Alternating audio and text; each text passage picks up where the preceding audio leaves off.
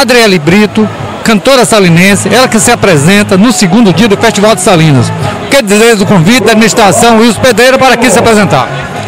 Eu sou um pouco suspeita a falar, porque eu sou muito fã da administração atual.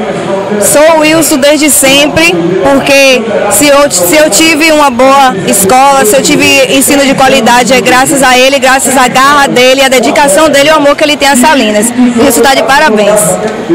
Que avaliação você faz sobre a programação, o Queca Gigante, tudo isso? Maravilhoso, né? Tudo que envolve cultura, né? Que envolve turismo. O Festival de Marisco tem muito disso.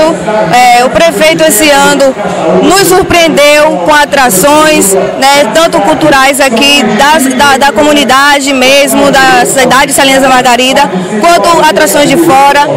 Surpreendeu muito, está maravilhosa a festa, estou encantada. Vim não somente para cantar, mas também para curtir muito. Qual projeto, o grande projeto seu para a sua carreira de 2020?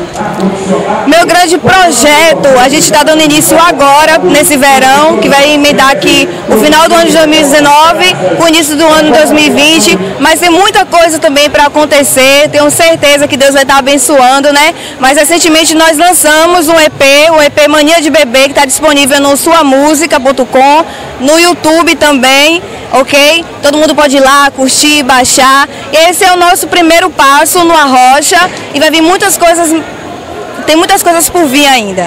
Você inspira em alguma outra cantora para dar esse pontapé inicial à sua carreira? Olha, as minhas inspirações, minhas referências, elas vão desde o pop brasileiro, o MPB, o pop americano. No Arrocha, né, talvez não, mas no sertanejo sim, muitas cantoras que vêm levantando essa bandeira, né, do empoderamento feminino, da mulher na música, como Marília Mendonça, Simone Simaria, por aí vai, né? Só que a gente escuta de um pouco de tudo. Eu sou muito fã de Maísa, cantora, eu gosto de Dolores Duran, então eu tenho referências muito profundas do passado e referências de hoje também. A Entrevista agradece pela sua participação. Obrigada.